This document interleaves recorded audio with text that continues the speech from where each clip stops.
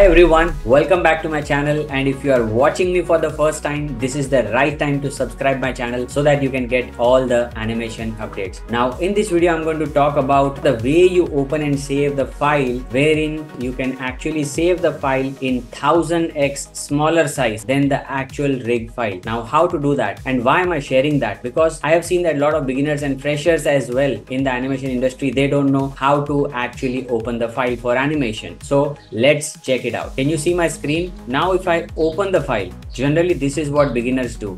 If I click here, this is Thor rig. I'm opening the file. Don't save. And also check the amount of time it's taking to open the file. So this is the rig we have opened. Now if I save this file, save scene. Let me save as the file, save scene as Thor rig file. I save as. Now this is, we have saved the file as a rig file. Now just check, can you see here, Thor rig file? How much is the space occupied?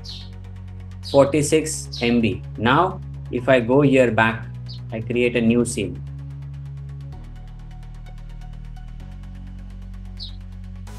Now when you go to file, reference editor, here you click here, add, and then load your character rig wherever it was. So this is the file, you see 45 MB. Now I'll do the reference.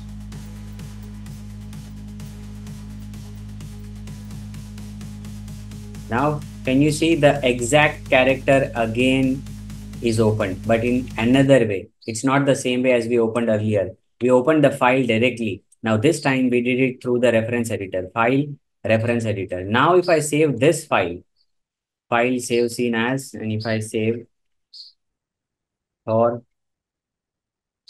reference, save as. See the file size, Thor referenced.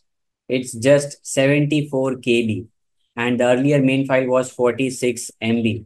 Can you see? It's a 1000x reduction of the file size. Did you see it? So this is how you reduce your file size while animating, and this is the right way of animating. If you really want to know more about the reference editor, how it operates, what are the features inside it, then let me know in the comment section so that I'll create a separate full video on what exactly is reference editor. Thank you for watching this video, and I will see you in the next video.